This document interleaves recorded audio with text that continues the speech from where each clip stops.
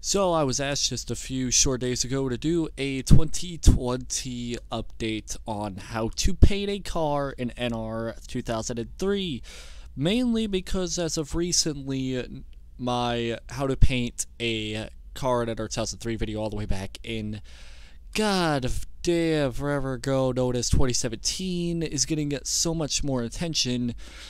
Now that one of my most popular videos on this channel, I think the most popular video on my channel, aside from the Dairy Queen shrimp meme video, which is still somehow getting attention today, even though I made that, it's just as old, and I made that in like 20 seconds in Premiere Pro when I had the free trial version of it, but more on that way down the line in my podcast on a link in the description below.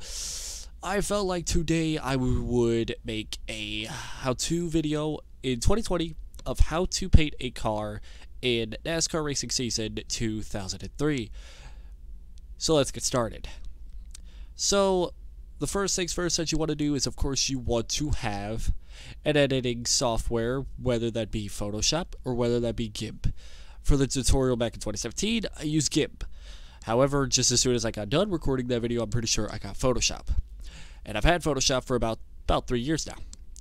However, my Photoshop just recently ran out, and I don't plan on getting it back. Why? Because I absolutely don't want to pay $100,000 a month for Photoshop.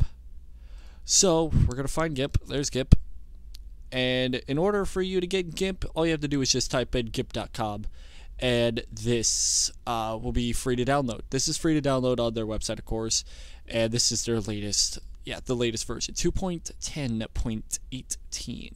Now, I do have a version of Photoshop here that is actually pirated, and that's all the way back in 2012. I don't recommend pirating stuff, but I do have a version of Photoshop that is very, very, very old, older than my dad, probably. So, first things first, we're going to need templates. Now, I don't know exactly where to download a bunch of the NR2003 templates, because most of the websites that support NR2003, like mods back in 2017 or 2018 when I first got this computer, they don't exist anymore, or they don't have the templates. So the easiest way to really get templates is to look up some nice little fancy websites. I will put some websites down in the description below where you can find a lot of templates on mods and stuff like that. You can get it from, basically anything that pops up here on Google. So, yeah.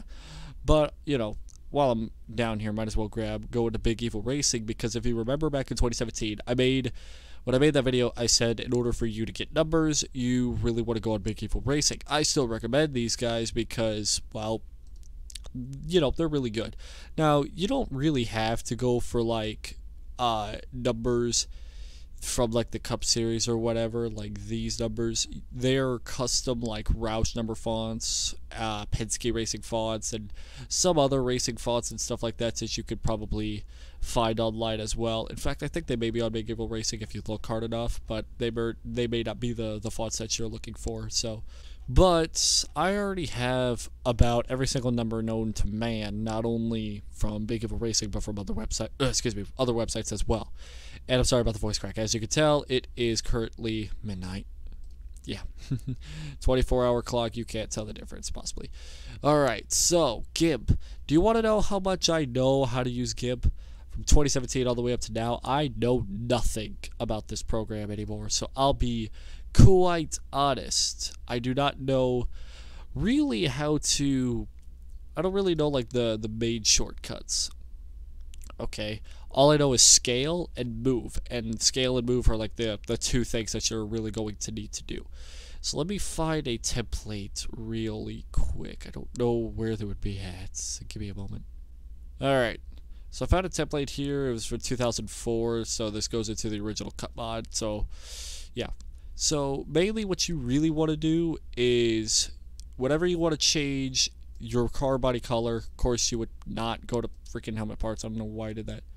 You click on car body, and then you use the paint tool, and then you would just splat. There you go. If you want it white or something like that. I also have no creative experience. I don't know how to paint. I don't know how to draw. If I knew how to draw, I'd be making a manga right now, but I don't know how to draw. So yeah, there's that. The main thing I would say is that if you need like help like scaling or something like that, just go into help and go search and run forward command and just type in scale. It helps you out right there. I do recommend it for beginners doing that, but since it's not, you know, since it's not very easy to manage at first, because when you're in Photoshop, it's easy, but you just go to help, search for command, type what you need help on, it should pop up. Okay, and you know, you got a lot of different options and stuff like that. Now, if you want to know how to put like sponsors and stuff, here's what I recommend doing. I recommend going into your search engine, whether it be Google, whether it be Bing, whether it be DuckDuckGo, whether it be Reddit, I don't freaking know, whatever that gives off images. Whatever images you're wanting to look up, make sure they're PNG files. Because if they're JPEGs, well, you're going to be dealing with a white border, black border, or different colored border than it being transparent. So whenever you want to put in sponsorships or whatever for your car, make sure you use, or even numbers, make sure you go to File and Open as Layers. Because if you click Open, it will open up here, and you will not really be able to drag and drop it into here, unlike in Photoshop.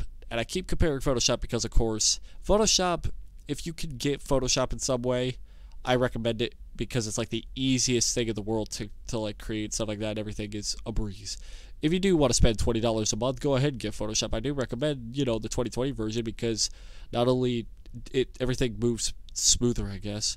So you just open as layers, and let me go find my. This is like the worst thing in the world for me, because I don't freaking know what I'm doing here. Like, okay, where's downloads? There's downloads. And downloads will take an eternity, if not blue screen my computer. Thank you. All right.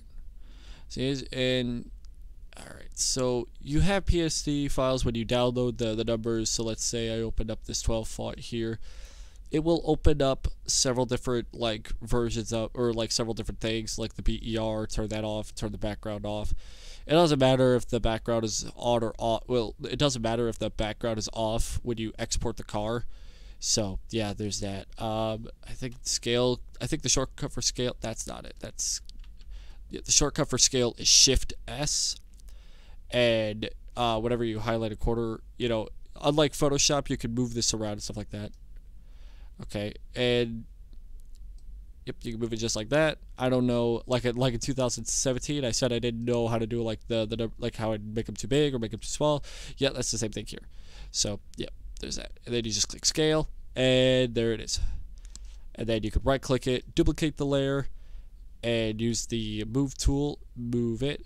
Make sure though, when you are using the move tool, make sure you have the bottom one selected on the tool toggle, move the active layer. Because if you have this on, there'll be times where you'll have this little finger pointing. Yeah, that means that when you click, it'll change it to that layer that you're trying to hold. So if you're trying to move the 12, sometimes, especially if it has like more than one layer, like this, like how it is right now with the 12, yeah, it will do that. I will not recommend it. To undo something is, of course, Control Z if you are on Windows, and that's Command Z if you're on Macs and stuff like that. Rotate maybe, rotate is Shift R. And, you know, make sure it's at a nice 180. Yeah, 180 degrees. I thought it was 90 for a second. Sorry. Yep. And then that's how you would get your numbers plastered on the thing, or even sponsorships, I guess. So there's that. Now, back in 2017, I had a purpose of using the tutorial, because I was wanting to paint a car for the once was known as a GRL server. But since I haven't touched NR since the beginning of 2019, I really haven't had any reason to really make any cars. But whenever you want to export your cars, make sure you go to Export As, and right here there'll be this little button that says Select File Type by Extension. Click that, drag all the way down to where you'll find this TGA image, and go into your NR2003 directory, which would be in this case right here. I messed around a lot with those things, and then you just make sure it's in your exports and imports. when that is going down. I'm going to load an NR, and I'm going to see what exactly happens when I click this, because it may be full screen. It may not be. Hold on. If it's full screen, it may not. I may have to restart my OBS. No, okay, we're good. So, NR2003 is loading up, and my reshade, of course, is loading, so this takes quite a bit of time, but there's a reason why I'm loading this up. So I can show you exactly what you would do when you want to import a car into NR2003. So once you have your NR2003 game open up, you go to the mod that you want to, there it is, go into Opponent Manager, you want to click New, and then you want to make sure your chassis is set to the template that you were on, whether that be Chevrolet, Dodge, Ford, Pontiac, etc. Make sure you give it a file name, of course. Now, one thing I did forget to mention recording this, when you're exporting your car, there will be templates that say turn mask off before exporting. You really don't have to do that. I've exported like hundreds of cars with the mask turned off and turned on. It doesn't make a difference whatsoever. So if you have that question whether you need to have the mask on or if you need to have the mask off, it's basically your preference. The only reason why you would want to really have the mask turned off so you can see like the full like color or whatever is if you need to like make slight color adjustments that are off the car body or something like that. But I really wouldn't, I wouldn't fret. I want to say, don't panic over exporting it with the mask turned on or turned off. It really doesn't matter whether you have it on or off. And then you would just click this import, and you would find your car, and then just click OK, and it would load in and stuff like that. And if you're using it as AI, you would give it ratings.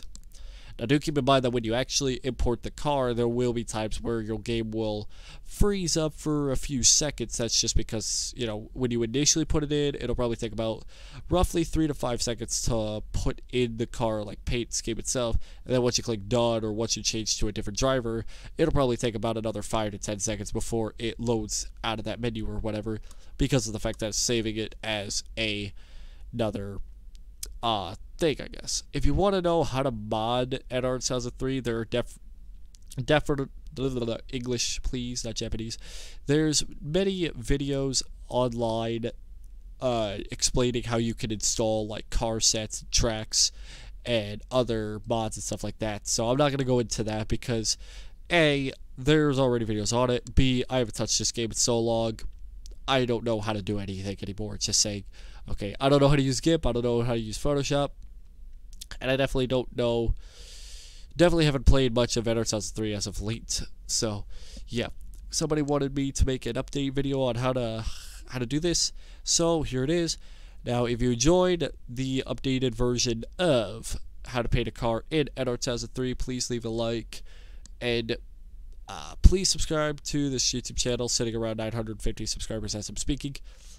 And go ahead and check out any of the other videos that pop up on the screen, and check out the Japanaholic podcast down in the description below. Anyways, guys, thank you all so much for tuning in. I've been Taylor from the Fastlane Racing Station, signing off. Good night.